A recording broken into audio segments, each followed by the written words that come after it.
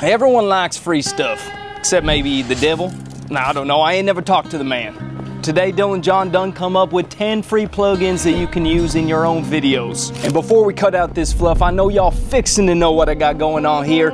This is a sparkling protein drink that frankly, I'm only showing you because I need to show some of these other plugins in action. I could care less about this brand. To be honest, it kind of tastes like donkey sweat.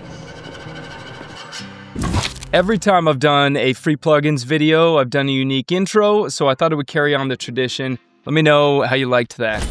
The first one for you is technically not a plugin, it's a free app, but it is one you're for sure gonna wanna download before you start downloading the list that we're gonna go over, because it just makes installing Final Cut Pro plugins a breeze, and it has a nice little bonus perk that is very useful. It is a plugin from my buddy Dylan Bates called FCB's Plugin Installer. Dylan amazes me. He creates this incredible app that has a very cool looking logo. I do wish this was his face so that we can just drag all of these plugins to his face, maybe with his mouth opening as he's eating the plugins.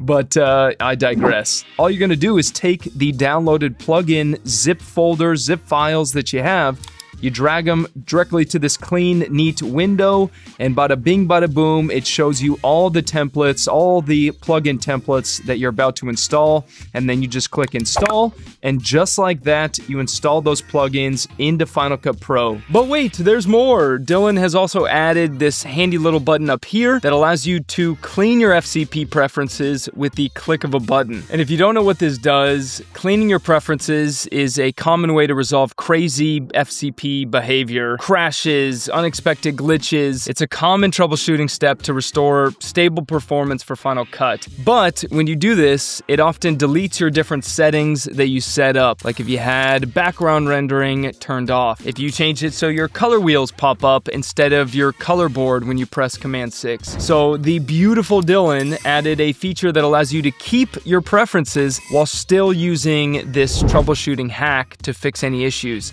So big ups to Big Dill. The next one on the list are some really cool titles from a creator named Corentin Aboulin. And I know I'm probably butchering the pronunciation of your name. If you're watching this, I apologize. So we have this old trailer here that I made for Motion VFX. We have the 3 titles from Corentin.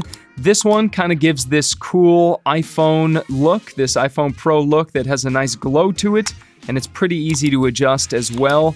Very simple parameters. You can just hop in and type what you want. So I'll just say subscribe because I am shameless. And then little bonus trick, if you wanted to use the new magnetic mask, you would toss this on top of the title.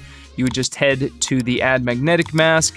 You'd make a selection of the person, and I'm just gonna make this real quick, and then you would just hit analyze. And now you have this really simple title here that has a nice glow to it, and it's behind your subject. So just an idea of how you can use these titles. I like this one because it has a nice glow. There's also this mask title, which very brilliantly blends with your shot. And the last one is this glow time title, which has this nice animation in and out to show the glowing effect taking action. The letters have a nice glow to them, and you can even hop in and change the color of each just by double clicking this parameter here, and then you could even make it a uniform color if you'd like. In the 11.1 update for Final Cut Pro, we got adjustment layers built into this software, but Dylan's Adjustment Plus plugin does a lot more than the native adjustment layers. If you don't know what adjustment layers do, basically anything you put onto this layer, like an effect, or any adjustment that you make to different parameters, like say scaling in,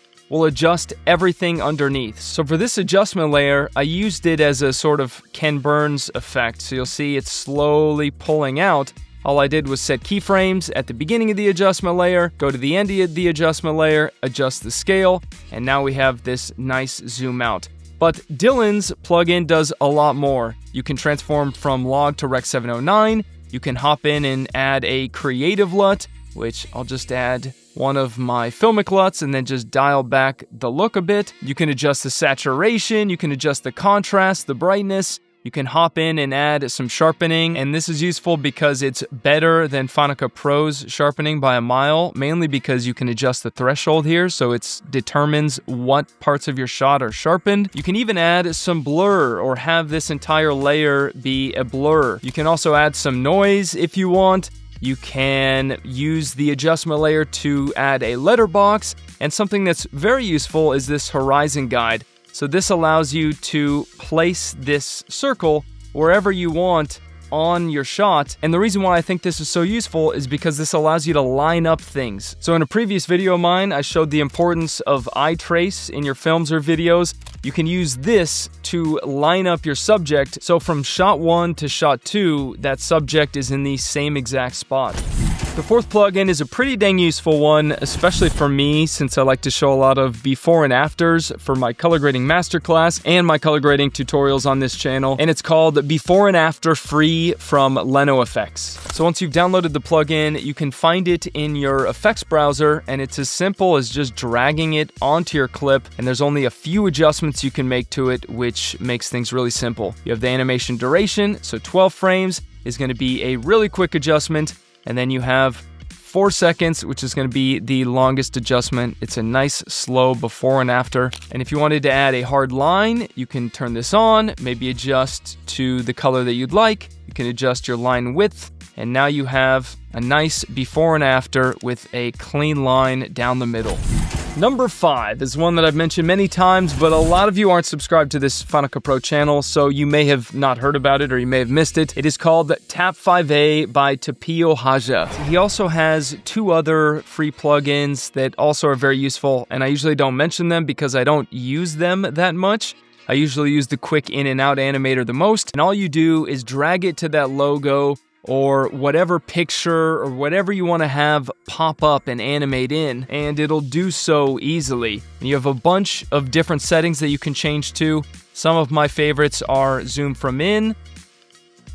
I also like fly from pretty much all these directions I use. I use this for the GIFs in my videos, so if I wanted this to fly from the top, it then is going to fly from the very top of the frame. And then the other parameters you can adjust are the in time. So you swing this to the right, it's going to be a slower animation. And if you wanted to add some extra motion blur while it's moving, you can adjust the motion blur parameter. So extremely useful and very handy. Now something to note, because I've got this many times when I've mentioned this plugin, if you have an issue like this, where it's not coming from the top of the frame, it's not the plugin that's broken. If I hit the transform tool here, you'll see that this is the frame that it's coming down from. So the solution to this, let me quickly delete this because the effect has to be done on top of the compound clip, is pressing Option G and throwing that picture or logo or whatever you're wanting to animate in into a compound clip. So now if we press the transform tool, you'll see that the border is the entire frame.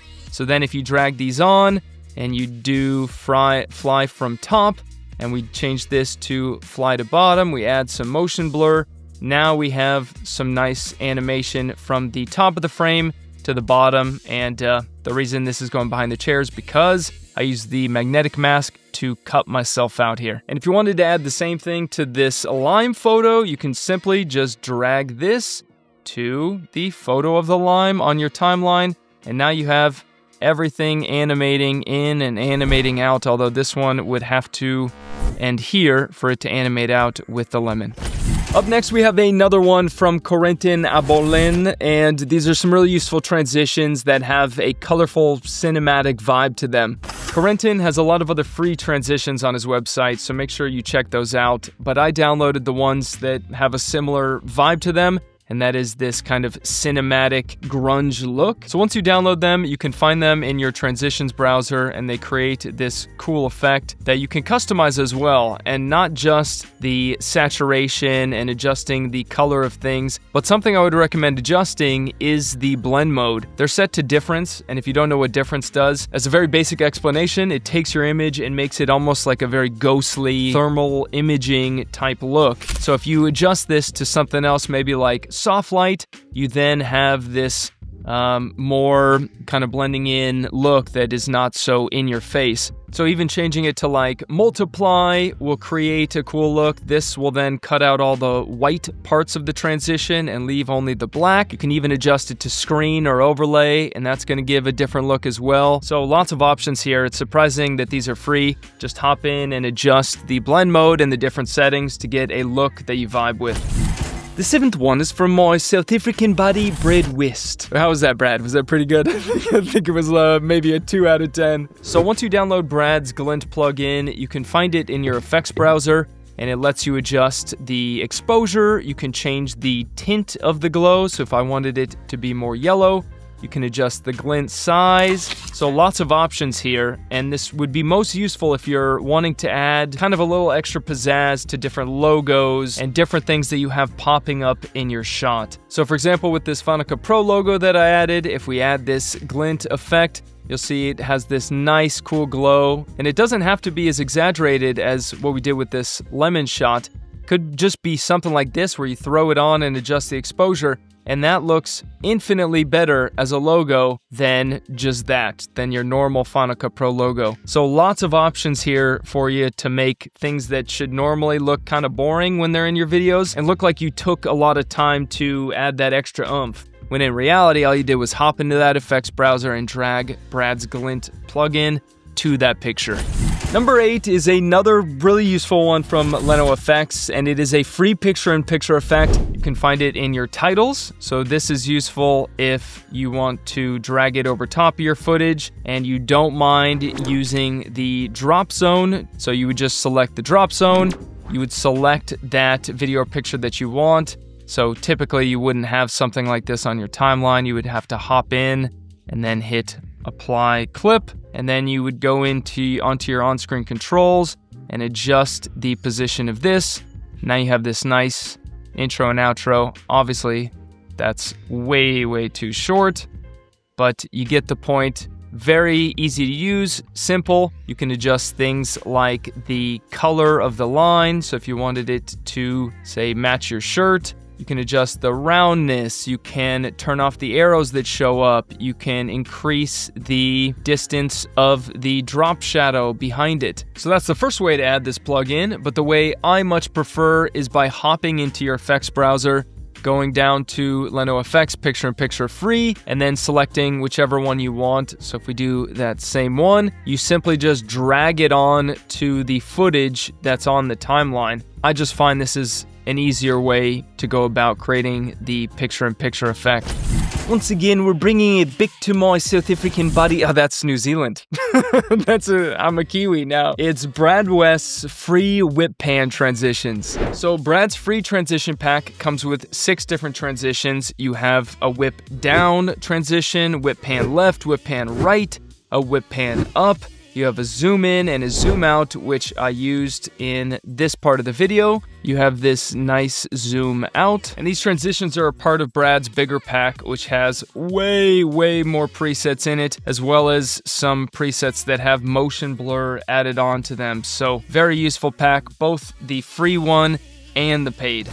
The 10th plugin, before we move on to the bonus, are these 10 simple titles from LenoFX. So you can find these 10 simple titles in your titles browser, obviously, and most of them add a background blur as well as darkening. So if you didn't want to have that come up, you just wanted the title, you could just turn off the background overlay. You can adjust the size and position by using your on-screen controls, and then you can hop in and adjust things like the color that shows up. So now we'll have this little green wipe there to show the title. I like how simple they are and how the animation looks professional. A lot of free titles look like trash, but the ones in this video I picked specifically because they look good. I wanted to include a cool bonus for you guys as well, so I took 10 of the professional sound effects from my Filmic Crisp SFX Collection, which is a pack of over 328 awesome sound effects for content creation, and I put them into a pack of 10 sounds that you can download on my website. But I am going to ask you to do a favor for me though, because it would mean a lot to me, and it would help me to keep creating free content like this every week, and that is to subscribe to this channel. It's hard out here for a Final Cut Pro YouTuber, and I would greatly appreciate the support. If you want to see 10 useful Final Cut Pro tips, give this video a watch, and have a great rest of your day.